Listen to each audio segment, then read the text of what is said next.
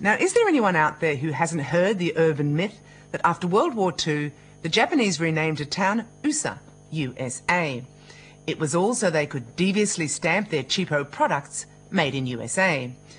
The Urban Legends website explains the origin of the myth as almost certainly a tongue-in-cheek joke inspired by someone's noticing the coincidence of a town in Japan named USA, and perhaps fueled by American xenophobia or lingering resentment of the Japanese. We're delighted to report that we've found a radio presenter who still believes the myth. Bob Francis does the late night shift on Adelaide Radio 5AA.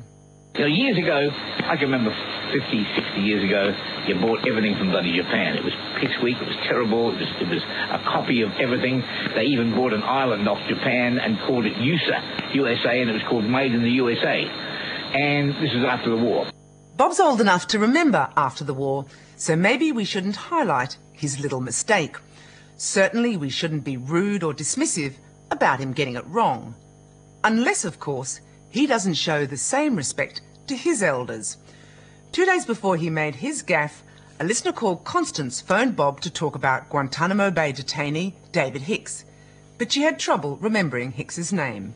I was just going to bed when I was listening to the last chappie that spoke about Biggs, is it? About what? About Biggs. Biggs.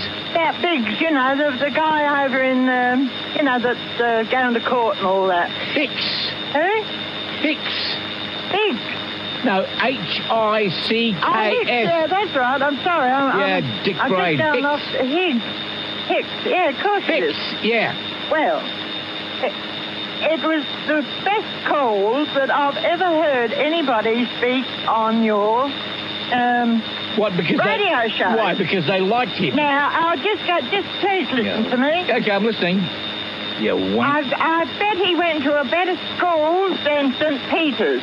No, He was very interesting to talk to. Darling, I really enjoyed it. I hope you smart make enough, him a talk back. if you're smart enough, you'd know I went to Prince Alfred, you Dick Brain. I beg your pardon. Prince Alfred College I went to. Speak to your elders with respect. How old are you? 81. Oh, well, I don't give a bugger. You don't talk to me I'm like that. 66 and I'll talk the way I went, and I went to Prince Alfred College, not St. Peter's College. Well, wherever you went, I reckon he would have done better than you. You're a Dick Brain. See you later, you bloody stupid old lady. You're a stupid. You are so rude. You're a stupid old.